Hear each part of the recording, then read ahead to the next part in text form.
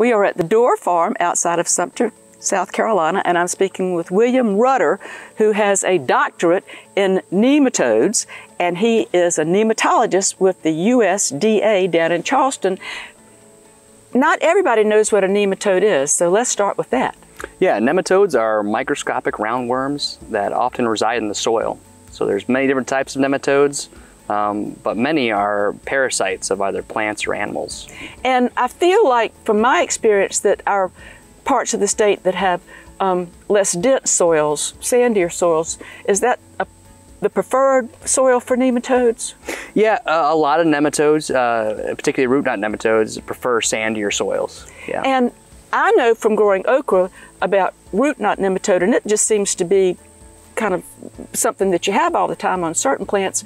And so tell me what the knots that the root knots do to the plants. Yeah, those galls caused by the swellings you see on the roots interfere with normal plant root architecture, so the plant's less able to uptake nutrients and water, and so you start seeing stunting, chlorosis, and heavy infected in plants. But oftentimes you'll see no signs whatsoever, just a reduction in yield as a result of this. And also other things can cause stunting and chlorosis too. I mean, there are so many things that can happen to plants. Exactly. So really the way you know you have root knot nematodes is digging up a plant, a living plant, and seeing those root nodules, those root galls on the roots.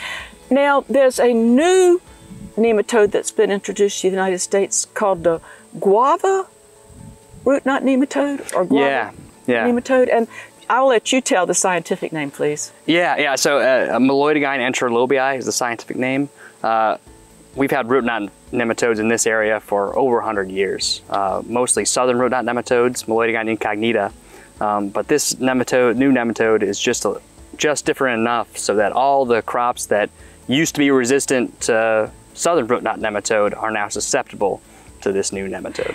And I think we can just call it the ME nematode. ME, that's right, yes. And you have gotten, it's so important to agriculture, particularly in the South, that I believe y'all have gotten a grant to do some research. What are some of the things that y'all are looking for? Well, first thing, we're trying to find where in the Southeast this nematode actually resides. One thing, we can't just look at an infected root and say whether or not it's this new ME nematode or the southern root knot nematode. So we actually have to take it back to the lab and run a DNA test to tell the difference.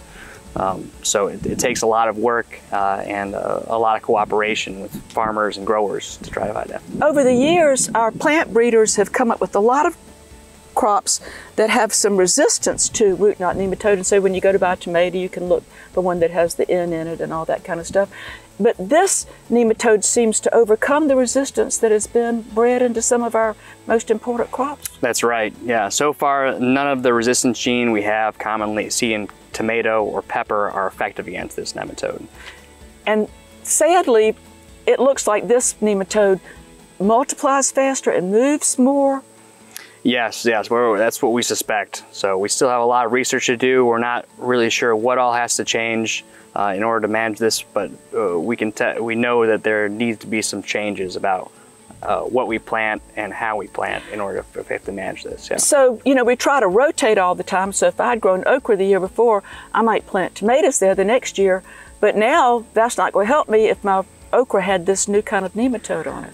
Yeah. So there's different non-host crops for this new nematode that really are better to plant. One we found is peanut, corn, sorghum, and cereal grains seem to be poor or non-host for this nematode. So those would be the preferred rotational crops if you know you have this species. But I mean, where I am, cotton and soybeans are still major crops, and apparently they would be affected, so you would potentially have great crop loss. That's true, yeah.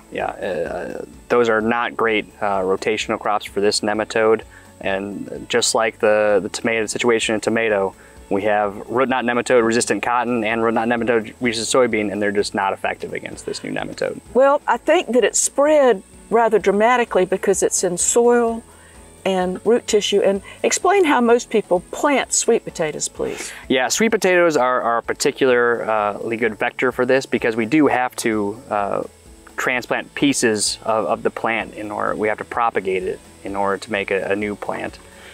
So often this nematode seems to be coming in on infective seed potatoes or slips that have dirt on them.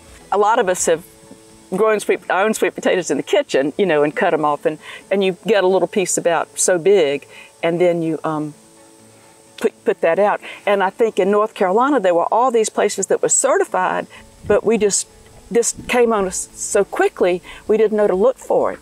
Exactly. You know, the certified seed is the best seed. You know, they've been certified to be clear and free of this nematode, and as well as a number of viruses. So that is, if you buy just a sweet potato out of the store and plant it in the ground, you're planting everything that comes along with that. And that probably came out of another farmer's field that might have had this nematode. So if you want to plant sweet potatoes, you can go to the North Carolina website. I don't think we have a certified place yet in South Carolina for people to order plants, but that would be the safest thing. And even then, do you think it's a good safety measure to, in the kitchen and not outside, wash those roots very carefully to get any soil off just in case? That would not be a bad idea. Certainly any soil, anything that has soil or dirt on it has the potential to transport nematodes along with it. Y'all want to find out where this is, and so you want people to go out and look at their crops, and you can't tell the difference between the two unless you or another expert gets his hands on them or her hands on them. And so if people have crops and they see that they have nematodes, the root knot nematodes of some sort, either the ME or the regular ones, you would like for them to get in touch with you and possibly submit a sample, I believe. Yeah, possibly. So if it's a vegetable grower and they see they have the iconic root knotting, we'd really like to test and see what species it is. So they can get in contact with their local Clemson Extension Agent or find us on our website at findmenematode.org. I want to compliment you and your team on trying to find ways that we can continue to have not only those delicious sweet potatoes, but also that huge range of crops that are affected by this new, I'm going to just call it the ME nematode. Thank you so much, William. Absolutely.